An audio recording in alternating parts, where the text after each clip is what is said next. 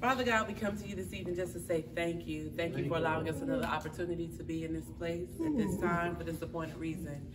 God, we ask that you continue to be in the midst of all that we do. God, we ask that you continue to provide for each and every one of us with the understanding that you are our shepherd, and because of that, God, we shall never want. So God, I'm grateful tonight to be able to say that you're the head of my life, and because you're the head, I need or want for anything. God, I ask that you continue to bless this branch of Zion. Bless those who are within these walls, and bless those who are around these walls, God. Bless the surrounding community. Bless those who have a mind to ask for what it is that they need, and those that don't, God. You know what each and every one of us needs, so we ask that you provide that. Lord, we love you, we praise you, and we bless your holy name. In the precious name of Jesus, we all say amen. Amen. Amen, amen, amen. Amen. See you to left door for like 2 more minutes. Evening, y'all. All right, so we are in Romans. Come on in. Come on in. We are in Romans chapter 7. We're in 7. Y'all better be in 7. If we're not supposed to be in 7, you better act like it's the first time you heard it. That's what I got prepared for tonight. It's gonna be chapter 7 tonight. No, but it should be chapter 7 though. Okay. All right. Last week we finished up chapter 6 where we were talking about being made safe for grace, and we talked about stubborn sins. Yes. Thank you. We talked about stubborn sins. Those were also called what? Stubborn sins. Sins that you do all the time. What was that H word? Habitual. Look at my star students. Habitual sins. And then we talked about occasional sins as well. And then we also discussed how you're supposed to walk freely in grace, because Jesus' work on the cross ensured that we'd have that. Amen? Amen. And then we talked about that, even though we have grace, some of us don't know how to walk freely in it. So we discussed that. So any other thoughts or questions that you want to add about last week? Are you ready to move on? All right. So we're moving to chapter 7, and this chapter is going to focus on exposing the weaknesses of the law. We've been talking about the law versus grace since the beginning of Romans, correct? Yes. And we are covered under grace. But for Romans chapter 7, Paul felt it imperative to kind of take a deep dive into exposing the weaknesses of the law. So the first part of the chapter talks about how God's grace is greater than the law, and then the latter half of it talks about how God's grace is greater than your struggle, all right? So let's begin. So we're going to start with talking about dead to the law. Verse 1. Know ye not, brethren, for I speak to them that know the law, how that the law hath dominion over a man as long as he liveth. For the woman which hath an husband is bound by the law to her husband so long as he liveth. But if the husband be dead, she is loosed from the law of her husband. So then if, while her husband liveth, she be married to another man, she shall be called an adulteress.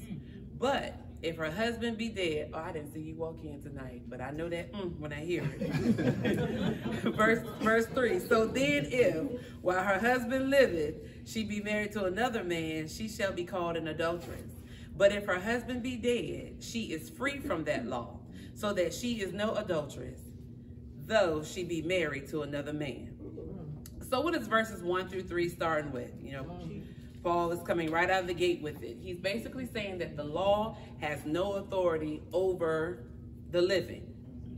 It's only over the living, excuse me. Law has authority only over the living. My apologies. So in verse 1 where it says the law has dominion. So think back to the last chapter.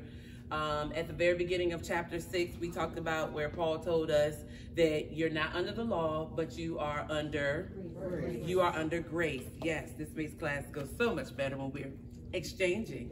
And so after that discussion at the beginning of chapter 6, we started talking about the practical implications that he gave us. And so now he's going to explain more completely how that we are no longer under the dominion of law. So verse 1, that the law has dominion over man. So I wanted it to be clear that the ancient Greek word that was used for law, doesn't say the law. It just says law.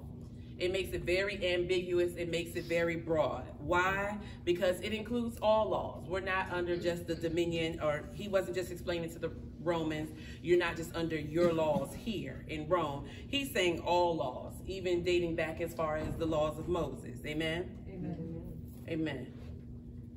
All right, so he's referencing all law and saying that none of which have dominion over man. And so then continuing on, Paul makes the point that death ends all obligations and contracts. And so how does he illustrate that? He starts speaking of a wife and her contract to her husband. The contract is done upon death. And so should she choose to marry afterwards, it's okay because she has fulfilled her contract.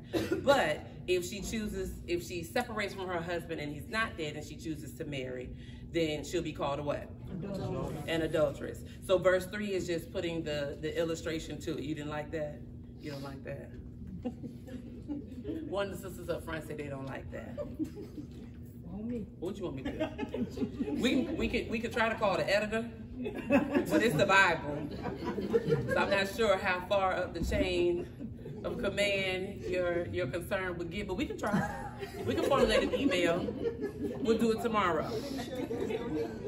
No need? Okay. Wisdom says it's no need. Move on. All right. And we praise God for you and your wisdom. Verse 4. Wherefore, my brethren, ye also are become dead to the law by the body of Christ, that ye should be married to another, even to whom is raised from the dead, that we should bring forth fruit unto God. So verse 4 is basically saying our death with Jesus sets us free from the law. But then you say our death with Jesus, but what are we talking about? Well, last week, for the scholars that were here last week, Paul explained that, he carefully explained it too, that what dies within us? The sin. The who? The old man. The old man. All right. All right. What y'all got? Cliff Notes tonight? Oh, you got the trusty dusty notebook. All right. So he carefully explained that the old man has to die. You know, you can't put new wine in the old bottle. So when you're on this path of righteousness and you're becoming new in Christ, the old man has to die. So that's what's being referenced here in verse 4. That when it says we die with Jesus, the we that's being referenced here is the old man, that spiritual sense. You know, we haven't actually died because we wouldn't be sitting here talking. But yes, that died with Jesus. When he talked about death with sin, he also talking about death to the law. All right? Is that clear? Yes. Okay. Now, some might think that yes, we're saved by grace, but we must live by the law to please God. What do you think? We've talked about this. Is that a yes or no? No. No. It's not that we have to live by the law to please God. Paul makes it very plain that believers are dead to the law as far as it represents a principle of, living or a place of right standing with God. It's not that you have to do a certain thing in accordance to the law in order for God to grant you grace. There was one thing that was done for all of us to receive grace, and that was what? When Jesus died on the cross. It didn't matter how right we were, how wrong we were. Once he did his work on the cross, we were all afforded grace. We were all afforded grace. We just need to learn to walk freely in that grace. Amen? Amen. Amen. So understand that through the law, that is not an option or an avenue for salvation. We've talked about it for several chapters, but I think Paul is putting emphasis on it because every chapter he highlights that it's not an option, it's not an opportunity, it's not an avenue for us to achieve salvation. Amen? Amen. And so also in verse 4, it says that you may be married to another. All right. So we're free, covered in grace, so that we can be married to Jesus. Now, when you're married to someone, what does that mean? Now, married folk definitely should have some answers to this. There's a covenant. You're one. What else? Anything else? That's it? No judgment. Mind my business. Say it one more time. One more time. That's your I like that definition. She said that's your person. So if you're married to Jesus, that's your person. So what does that mean? Do you put your trust in that person?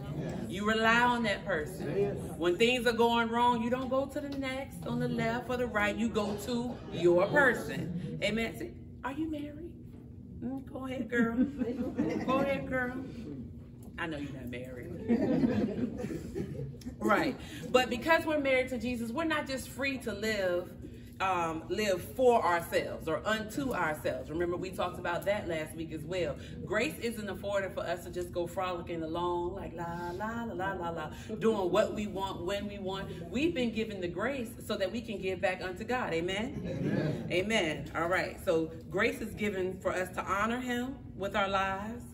Because one way or another, we're going to serve somebody. Amen? Amen. So we're either going to serve God and live a righteous lifestyle, or we're going to be enslaved to the devil or sin. Right.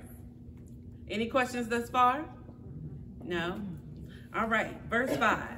For when we were in the flesh, the motions of sin, which were by the law, did work in our members to bring forth fruit unto death. So here in verse 5, Paul starts explaining the problem with the law, where it says when we were in the flesh. So under the law, we did not bear fruit of God, okay? What does it mean to bear fruit? Have children. Produce. So you can bear fruit, not just women bearing fruit, but you can bear fruit in everything. If you want to bear fruit at your job, what would that mean?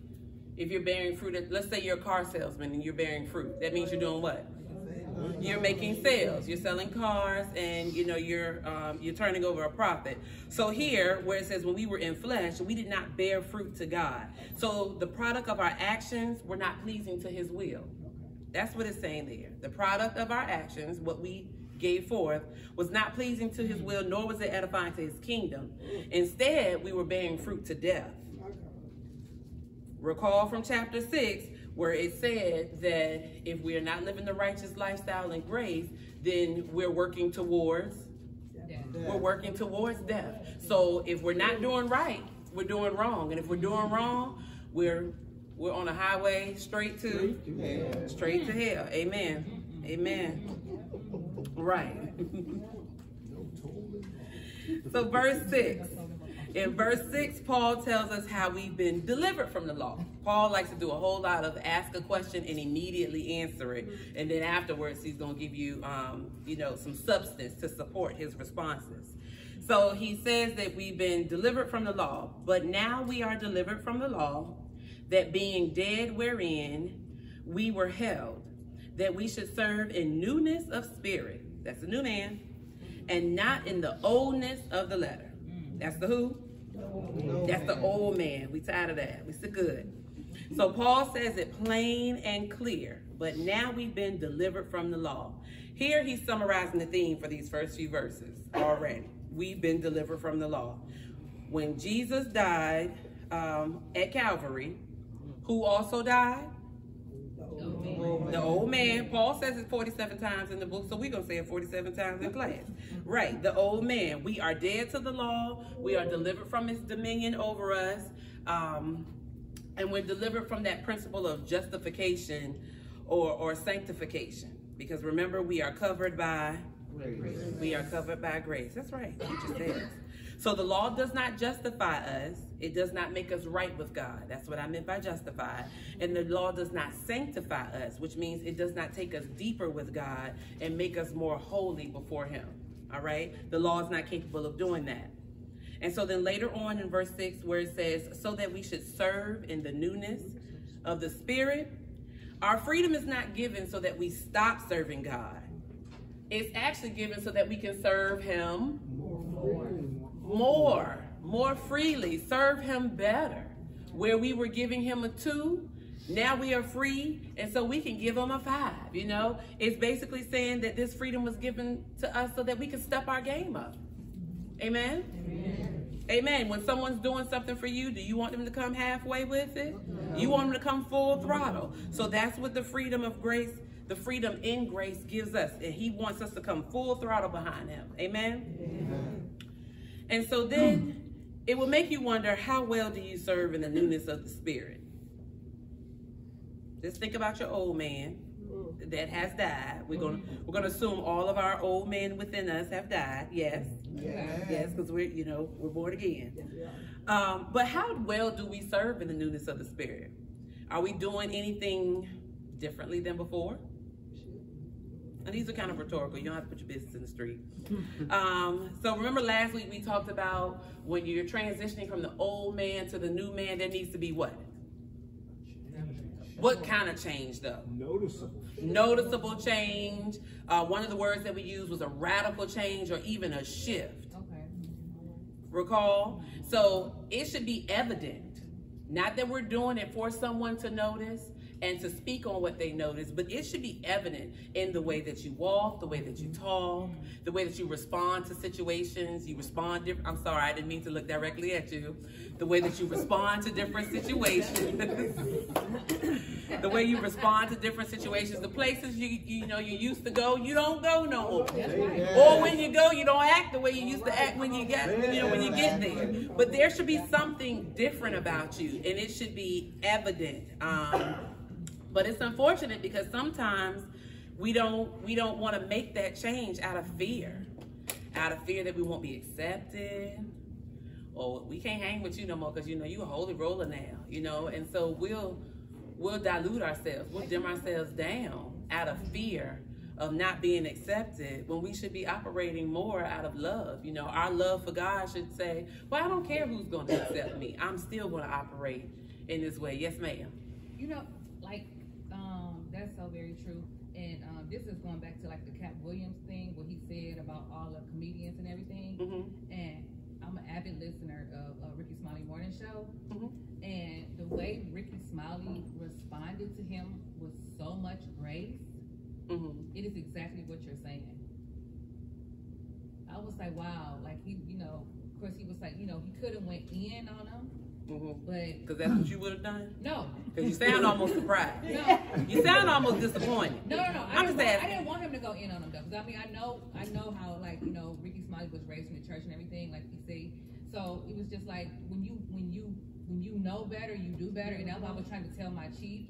I was like, when you don't do the same things you did when you was 30, when you was 20. Right. And when you get older, you know better, so you do better. Right. So why respond to him the way he wants you to respond to him? Right. There's a big difference though too of being raised in the church and then being raised in the Word. Yeah. All right. And so a lot of us were raised in the church. We've been in church all our lives, but most of us were coloring on bulletins and now the children playing Roblox and everything else. But they go to church every Sunday, praise the Lord. But then there's a shift. There's a radical change where we start listening more. And then we go from listening and hearing to actually applying and living the things that we are learning. So yeah, just be cognizant of that, because there's a lot of church folk that will cuss you from Genesis to Revelation, but they've been in church all their life. But they're the best fighters on the block. Yeah. We'll start pushing away people from our past. Say it one more time. So like when you become in your newness, did that start pushing away people from your past that aren't going in the same direction that you're going? Well, dead leaves are going to fall off a tree. Say it again. And so sometimes a plant will grow and a leaf will wilt, but with the right nutrients, being put into the soil, that leaf will bounce back. Yeah. So you don't necessarily have to cut that leaf off. You don't have to prune that leaf. But then some leaves, they won't respond to the new stuff that's being in the soil. Just let that leaf fall off. You don't have to do the work. The work will be done for you. And it'll still be a plant. And it'll still be a plant. You better say that. All right. Any questions there? All right. Y'all sound like y'all was excited to come to class today. I love it. All right. So we are moving on in chapter 7. So next Paul is going to explain. I didn't ask were there any questions thus far. My apologies. I like to ask every few verses. We good to roll? Yes. Okay. So next Paul explains our problem with God's perfect law. So verse 7. Thank you. What shall we say then? Is the law sin? God forbid. Nay, I had not known sin, but by the law. For I had not known lust, except the law have said, thou shalt not covet. So at the very beginning of this verse, Paul is asking, is the law sin? Or he's saying, is the law equal to sin? That's what he's saying there. Now, if we follow that train of thought, we'll understand how someone might think that the law, in looking at what we've been studying, could be equal to sin.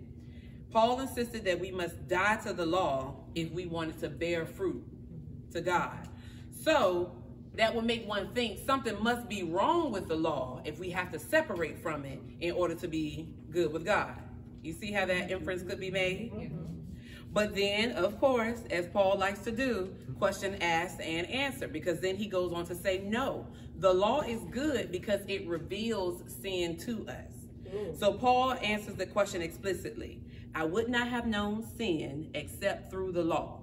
So the law is like an x-ray machine. Like, it reveals what's there, but could be inherently hidden. You can't blame an x-ray for what it shows. You know, truth is truth, amen? And so then where it says, for I would not have known covetousness unless the law had said, thou shalt not covet.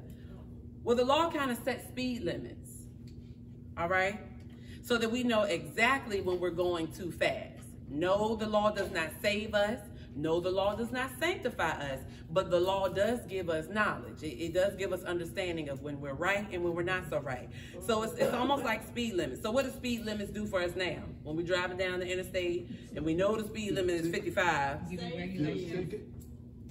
Speed limit doesn't give you the ticket. The actual speed limit, it being posted. What does that do to you when you don't follow it? It gives you a guide. It gives you a guide. It provides guidance. It provides a measure, but it doesn't prosecute. If I get on the interstate right now and I go 75 miles per hour, that speed limit sign is not going to do anything to me.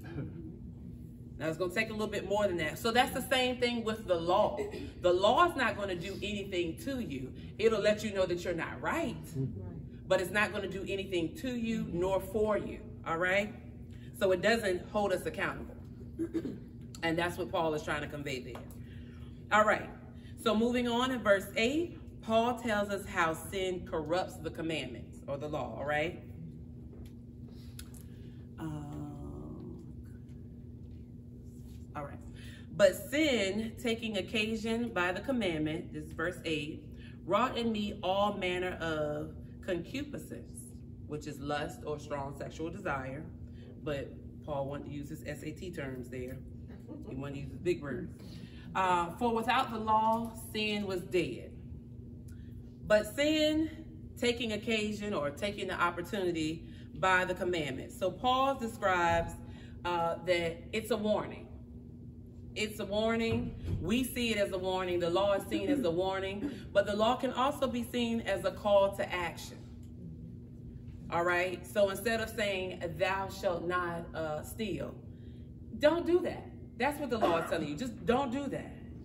If you stay away from that, you stay away from sin. Amen? So it's less of a warning and more of a call to action. And that's what he was explaining there. But it makes one wonder, why are we so attracted to sin? I mean, we're fleshy people. We're human. So sin happens. We're sinful beings. But sometimes it's like, why do we do the things we do? Like when you go to a restaurant and you take extra napkins, but you have paper towels at home. What about the paper towels at home? Can't you just take them out the house and put them in your car? Did you say you need them for your car? That's what she said. We yet still praying for our sister. She said, wow. But just like you take extra ketchup packets, but you got a bottle of ketchup at the house? You don't need that for your car. No.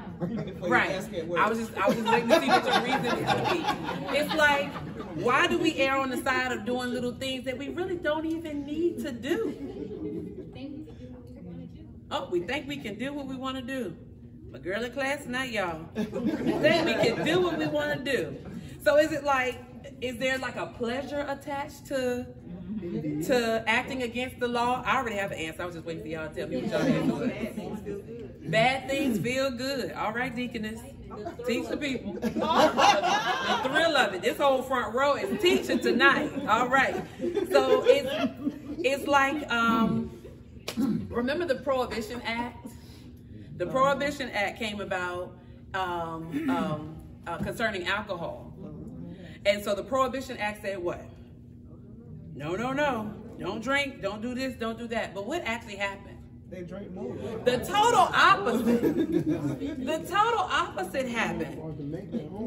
God draws boundaries for us, but we are immediately enticed to cross those boundaries. It's the same thing that happened with that. It's like telling a child,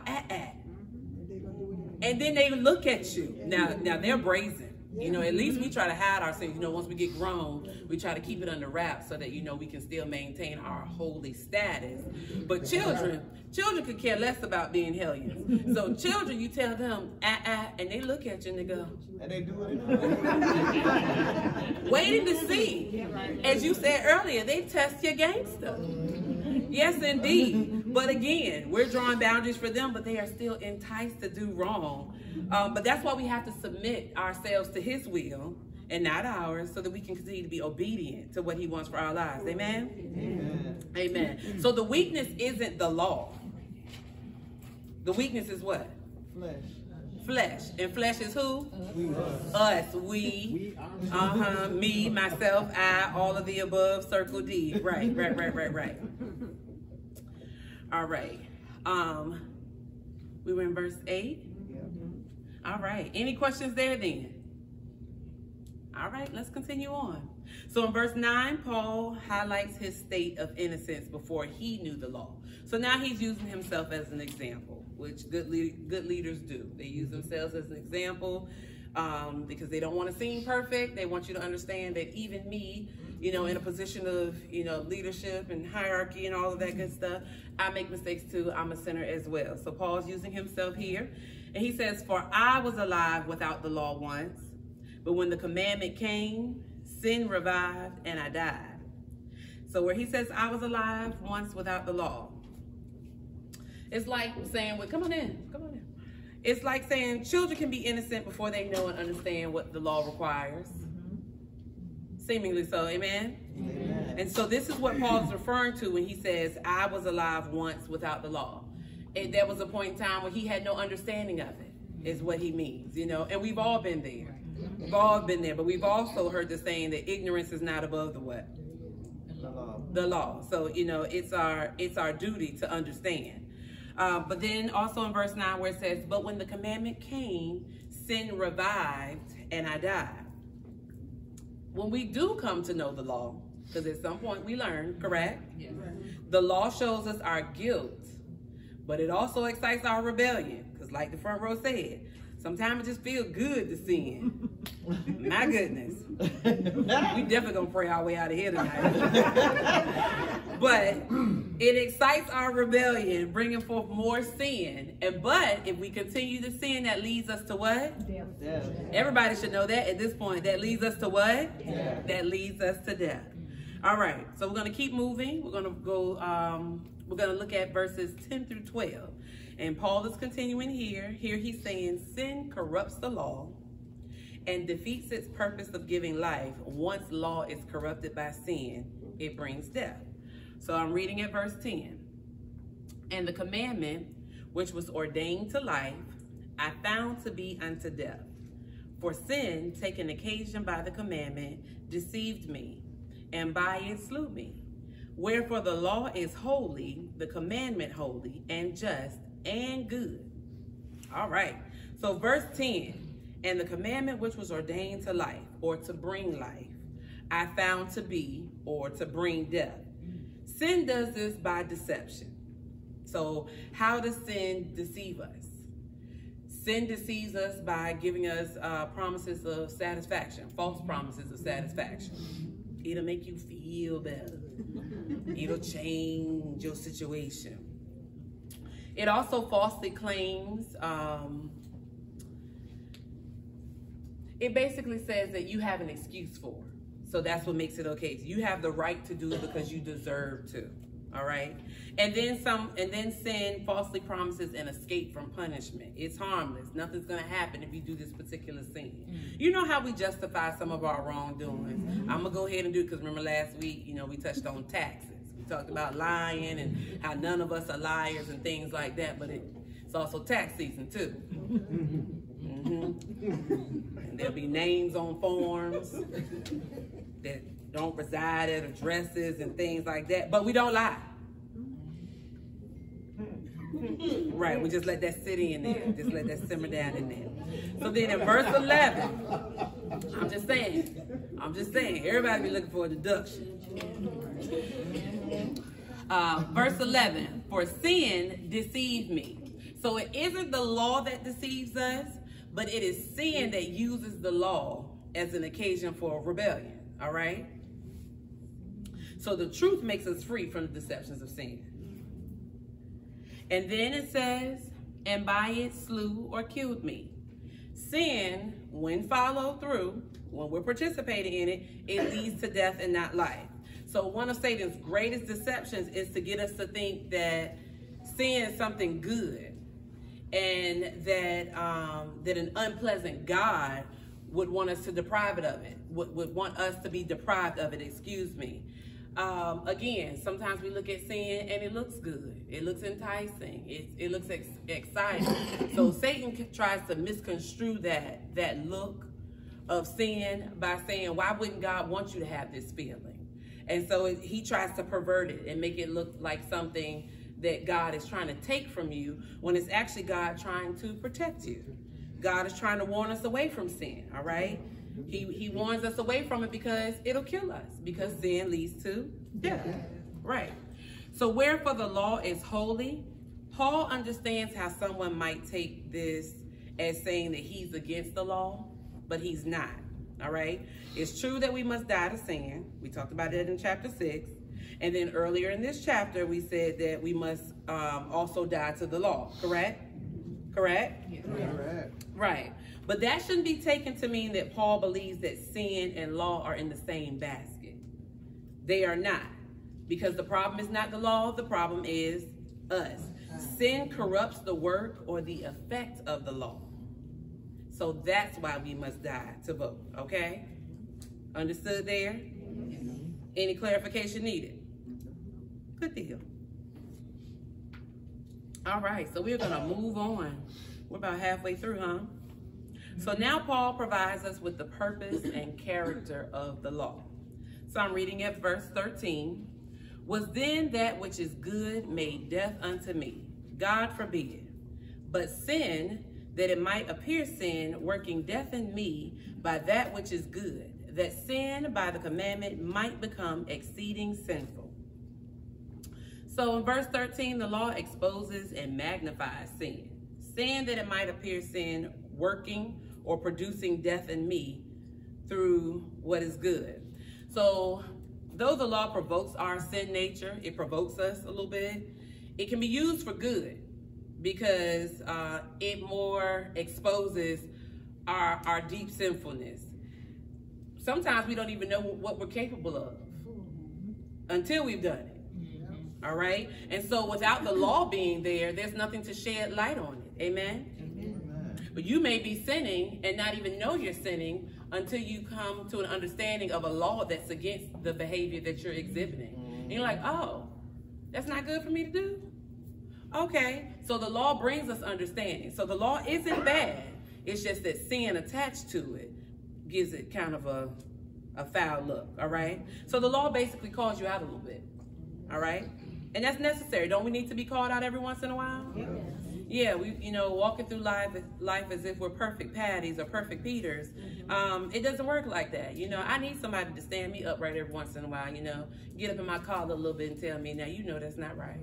Or even if I didn't know, I'm going to tell you it's not right. Because it's checks and balance. Amen? All right. So we need sin to appear sin. We need sin to magnify it. We need sin to highlight it. Because it always wants to hide within us, right? It wants to control its, it wants to conceal its true nature within us. So from verse 13, I want you to remember that sin is deceitful. It'll have you out there thinking you're doing right when you're actually dead wrong. Emphasis on dead wrong. But the deception of it all will have us unaware. Because I need us to understand, sin is taking us nowhere but to death. Right. It's taking us nowhere but to death. All right. Verse 14. The spiritual law cannot restrain a carnal man. Verse 14 reads, for we know that the law is spiritual, but I am carnal, sold under sin. All right, well, let's learn something. What's carnal? What's a carnal man? Unspiritual. Say it one more time. Unspiritual. Unspiritual. No conscience. Worldly. Worldly. Weak. Weak. That's a good term. So when I looked it up, because I wanted to make sure I gave you the good stuff, right? It said that a carnal man is a Christian person with their mind set on the flesh, tending towards sin. The Bible does not refer to a non-Christian as being carnal. So the worldly folks or the Gentiles, they're not carnal. They're just fallen men. Why would you think they're not carnal? If they're still worldly or they're still the Gentiles, that means they lack what? Knowledge. They lack knowledge and understanding. So that's not used against them. So they're not carnal. They're just fallen men who are, who still have the opportunity to come on inside with us and become Christians, correct? Now, one who has begun a spiritual life, and that would be us, correct? Yes. Christians, have we not begun a spiritual life? Yes. We can be referred to as a carnal person. Why? Because we've had knowledge and we know better, a little something, yet we've made a what? Conscious decision. We made a conscious decision. We've made a choice to go against what we know. Amen? And so carnal uses the ancient Greek word sarkikos, which means characterized by the flesh. And so in this context, it speaks of a person who can and should do differently, but does not. All right. We don't need any sarkikos right here, around here, amen? So verse 14, where Paul says, but I am carnal, the word carnal simply just, he's referring to his flesh. He's recognizing that the spiritual law cannot help the carnal man, amen? And then where he went on to say sold under sin, he's saying that he's in bondage under sin and the law can't help him out, right? Remember, the law can give us guidance, it can give us a measure, but it can't prosecute, it can't remove judgment in any way, okay? All of that is left under what? Grace. What are we under? Grace. All right. And so even though Paul says that he's carnal, it doesn't mean that he's not Christian. He's just aware of his carnality, all right? And as we should be, because we have our moments where we know better and we don't do better. We know better and we make the choice. And she over here talking about child. I'm not even going to ask you to share that story because the child is enough. But yes, we make the decision not to do better. Why? That's rhetorical, but it's and it's for me too, because sometimes I make the decision not to do better. I know I shouldn't say this, but I have to say it. That's definitely my issue. I don't know what y'all issues are, but I'll tell you, this mouth, and there's a 10-year-old version of it upstairs right now, and I can't get but so upset. Because she is the fruit of my loins, and so I have a better understanding of what people mean when they say it to me now, because I hear it from her. I'm like, girl, you don't be quiet. You know you shouldn't say certain things, yet you just feel compelled. Or you know you shouldn't go certain places or do certain things or behave in certain ways, but you just feel compelled to do it. Well, we know better. We do better. All right. So then we move on. These next few verses, Paul is going to describe his sense of helplessness with the struggle of obedience, all right, in our own strength. Verse 15, for that which I do, I allow not. For what I would, that do I not. But what I hate, that do I.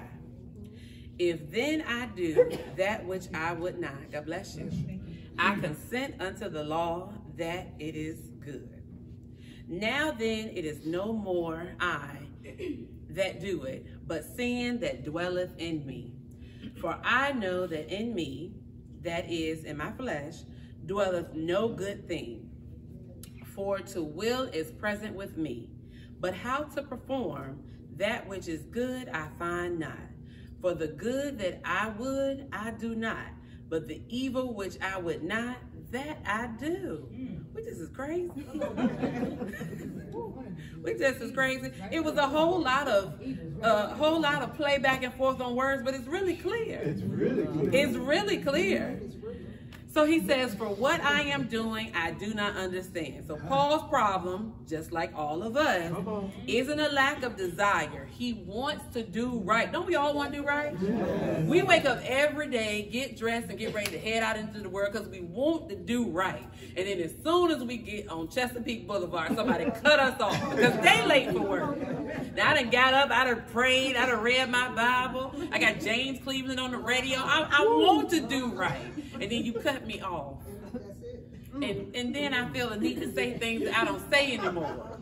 So that's what Paul says, you know, the problem is here. It isn't a lack of desire. He wants to do what's right, and that's what that means. What I will to do, that I do not practice. I want to do right. So his problem isn't knowledge. He knows what the right thing is. His problem is a lack of power. Restraint. Self-control. Come on, teachers. Come on, scholars. The problem isn't the knowledge. It's the application. Don't we talk about application all the time? We know. We just don't put it into practice. Ooh, we gathering ourselves tonight, aren't we? So his problem is lack of power. And where it says how to perform what is good, I do not find. He lacks power because the law, it gives no power. Amen? Amen. The law says, here are the rules, and you had better keep them. But it gives us no power in keeping the law. It just says, this is the rule. This is what you should follow. But it doesn't give us that will to do it. It's just a note. It's like a footnote. By the way, this is what you should do. All right? So then in verse 17, now then it is no more I that do it, but sin that dwelleth in me. Is Paul denying his responsibility as a sinner? No, not at all. He recognizes that as he sins, he's acting against the nature of his new what?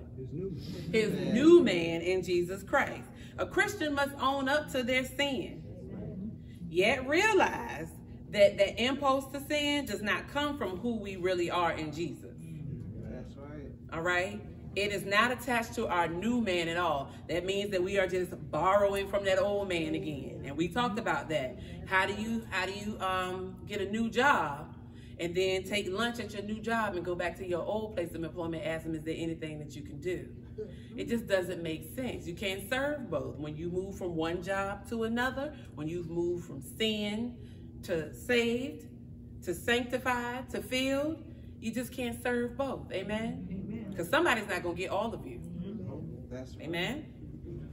All right. So to be saved from sin, a man must at the same time, they have to own it, but then they also have to disown it. You have to have some understanding of your sinful nature, but you also have to have some understanding that you are trying to keep that pushed back. You're trying to keep that at bay. All right? And so then the next few verses talks about the battle between the two selves, the old man and the new man. Now, if I do that, I would not. It is no more I that do it, but sin that dwelleth in me. I find then a law that when I would do good, evil is present with me. For I delight in the law of God after the inward man. But I see another law in my members, warring against the law of my mind, and bringing me into captivity to the law of sin, which is in my members. All right, so let's take it piece by piece. I find then a law that when I would do good, evil is present within me. Anyone who has ever tried to do good is aware of this struggle, okay? We never know how hard it is to stop sinning or to stop doing something until we try to stop doing something. Think of smoking, or think of drinking, or think of dieting, especially if you're cutting carbs and cutting sugar. That's when you're looking for a roll. As soon as you say, I'm cutting carbs, Lord, it's like every commercial got biscuits and buns and everything else, and you start craving it. And so there's difficulty. There's difficulty in understanding what you need to stop and then actually putting that action forth behind it. No man knows how bad he is until he has tried to be good. Okay? Okay. Have you ever found yourself behaving in a way that you didn't even realize you could behave? Absolutely. Ever been somewhere and someone just, we'll blame it on someone, and someone just took you there? They ain't take you there, you been there. You just didn't know that you were there. Or you didn't know that you visited there from time to time. But yeah, you know, no one knows how bad they are until they try to be good. And then when you start to be good and you look back on some of the stuff that you used to say and do, it's like shock and awe. Like, what's that really me? Or don't let someone come and tell you, be like, girl, do you remember back in the day when we would go such and such place and you used to do this, this, and this? I don't recall. At least that would be my response. I don't recall. Do you remember? Oh, okay. Leave it there. Praise the Lord. But yeah, my memory doesn't serve now. But verse 22, for I delight in the law of God after, or according to, the inward man. So Paul knows that his real inward man has a delight in the law of God. He understands that the impulse towards sin comes from another law. The law that's not of God, all right? Paul knows that his real self, or his new man, is the one who delights in the law or in the will of God. Let me say will. Let me not say law, because that might confuse it a little bit.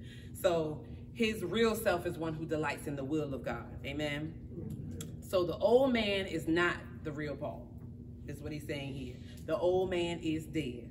The flesh is not the real Paul. The flesh is destined to be passed away and then resurrected. Because remember, the flesh went up with Jesus. It died with Jesus, the work he did on the cross. The new man is the real Paul, or the new man is the real us. All right? Now, his challenge is to live like God has made him in his newness. And the reason why I say it's a challenge, because it's a war every day. Every single day you have to get up and choose ye this day. Who you gonna be? Who you gonna serve?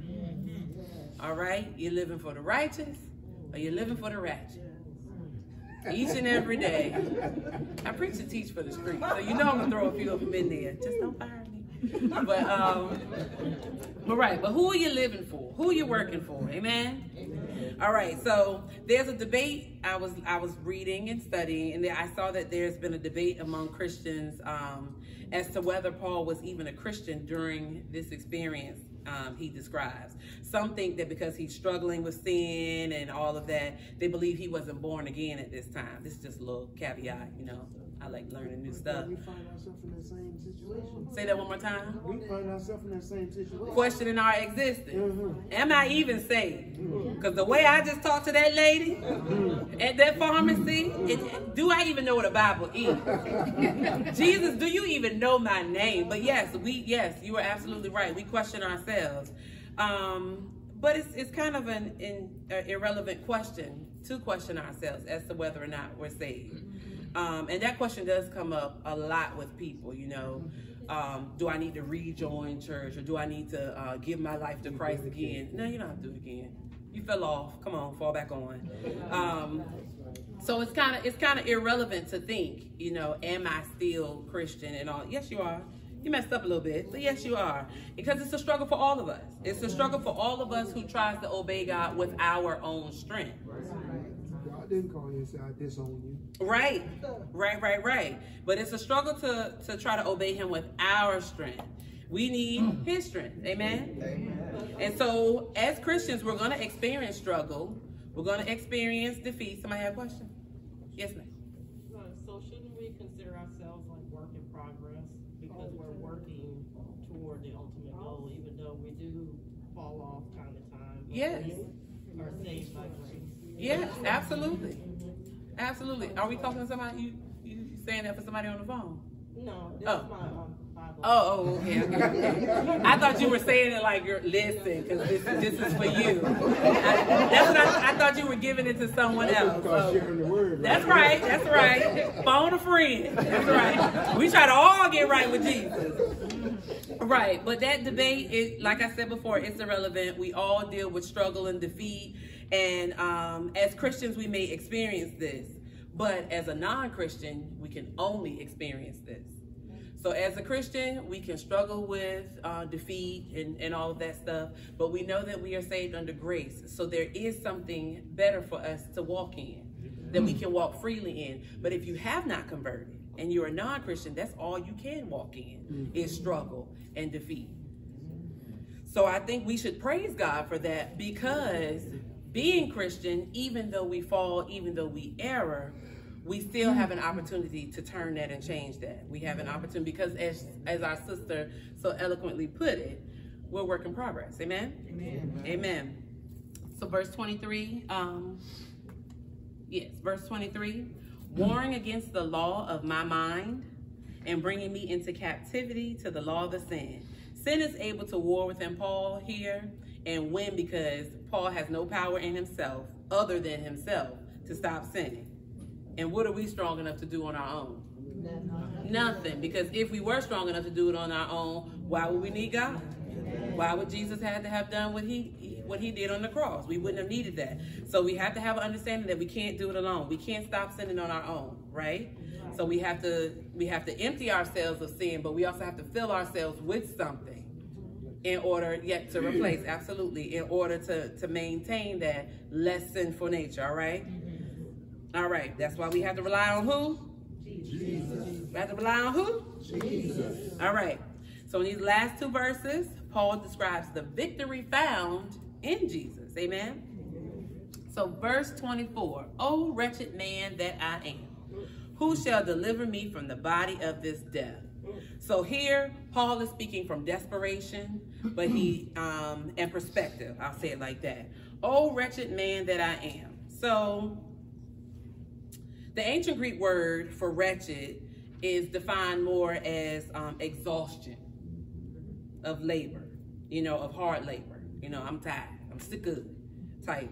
That's what wretched would mean. So Paul is saying right here, I'm tired. I'm completely worn out. I'm unsuccessful. My efforts are null and void. I'm trying to please God under the principle of law, and it's just not working. So I'm tired.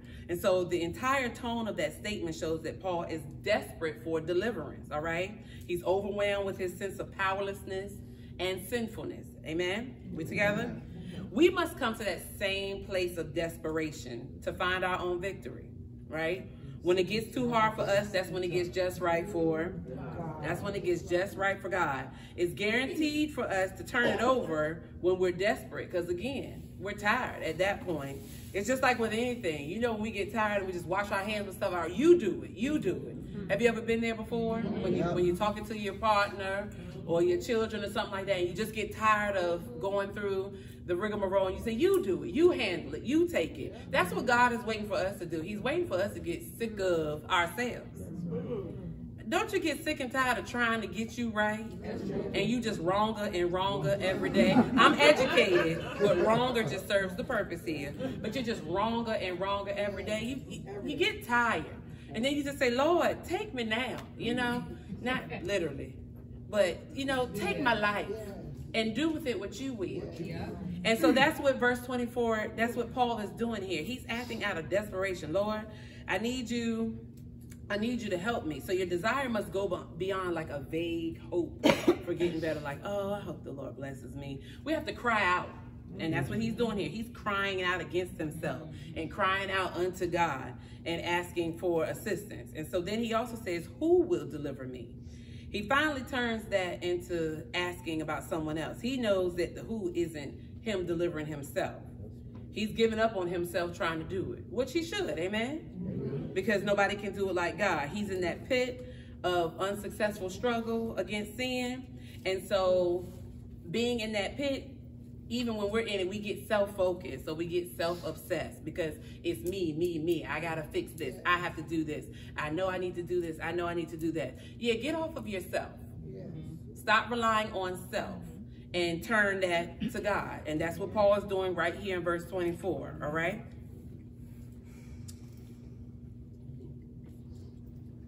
Oh, I wanted to highlight this too. Who will deliver me from this body of death? So when Paul is talking about the body of death, he wanted to be free from what was clinging to him. I believe he's talking about the old man. He knows that the old man isn't good. He's trying to walk in his newness, but he knows that the old man is still there, and he wants to be free from that. Now, what I did find in my studying is that during that time, the ancient kings, when they wanted to torment a prisoner, they would shackle them to a dead body. And it wouldn't just be shackled like hand in hand. They would shackle them back to back.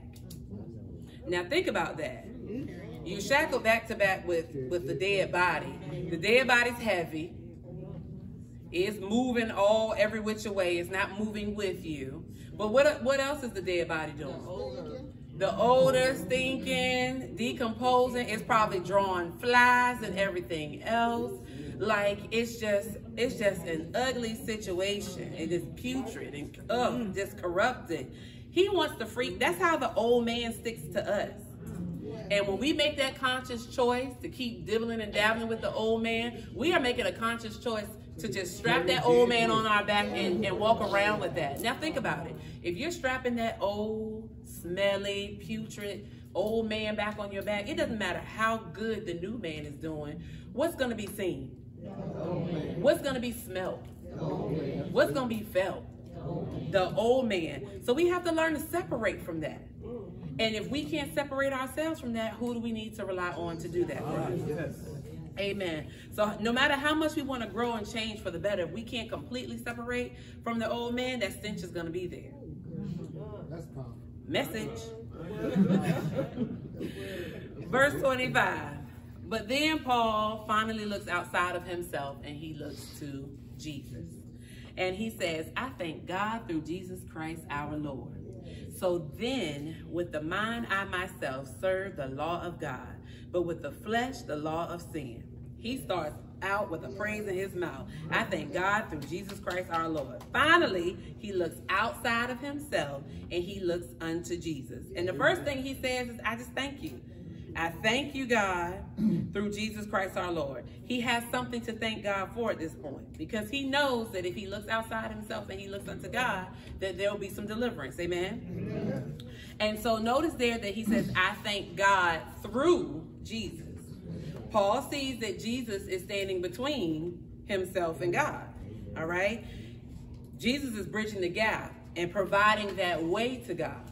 Amen? Amen. And then he refers to Jesus Christ, our Lord. Paul has put Jesus in the right place. He's letting it be known that Jesus Christ is the head of my life. When you call somebody, you know how they used to speak, my Lord, my Lord, my Lord. That's showing respect. That's showing the position of someone in your life. So he wants you to know. He wanted him to know, you are our Lord, okay? That's what Paul is conveying there. And so where it says, so then, with the mind, I myself serve the law of God, but with the flesh, the law of sin. He acknowledges his struggle, but he thanks God for the victory in Jesus, and he's thanking him in advance. He doesn't pretend that looking towards Jesus takes away the struggle, because turning to God doesn't mean the struggle disappears, right? He's not a magic genie. He doesn't operate like that, because Jesus likes to work through us, not instead of us. So wiping all the problems away, that's too easy. Anybody could help you if all the problems were wiped away. The problems remain there so that we can see the greatness of his power and the greatness of his might. Amen? Amen. His glories will remain, the truth will remain, all right? There is victory in Jesus. Another point of emphasis I wanted to highlight there, through Jesus Christ our Lord. Paul shows that even through the law, it can't save us, but we need a savior. Right? He never found any peace, but he's praising God until he looked outside himself and beyond the law to his Savior. All right? So he knows that the law can't save, but he knows that Jesus can save. All right? So you have to know what to do to save yourself, which is rely on your Savior. You have to stay motivated enough to turn to someone else. and you will be turning to your Savior. And then you have to understand that you don't know yourself well enough, but there is someone who knows you very well, and that is your Savior. And that is your Savior. And that is Romans 7. Amen? Amen. Any questions? I taught that thing. Holla at your girl. No, holla at the Lord. It's all him. It's all him. I learn a lot though. I take the time to learn as much as I can so that I can teach it, so that I understand it, number one, and so that someone else understands it. So I have a lot of fun with it. I appreciate you. Thank you. All right. Any questions, comments, or concerns before we break for tonight? All right, praise the Lord. Great lesson. Great feedback. I love when we talk like this. It's so much more productive. Next week, I think next week is supposed to be me again. I'm not sure. But whomever it is, please come either way and bring a friend. All right? All right? Deacon Scott? Deacon Turpin? Please, if I may. Yes. And thank you again for class. Absolutely. I think I want you to stand more in the camera now. Thank you, dude. I think so. Okay. We bow our heads, please, go to the Lord. Heavenly Father, we always start off, we just give you thanks, Lord, for giving us another day that we can enjoy. Lord, we thank you, excuse me, Lord, we thank you for the many blessings that you share with us every day, blessings that we can't even count, but we want you to know, Lord, we're thankful for all that you do for us. Lord, help us to receive the message that we received tonight. Help us to take it into our hearts, into our minds, into our souls. Help us to live it so that we can grow closer to you, Lord. It's in Jesus Christ's holy name that we pray, Lord. Amen. Amen.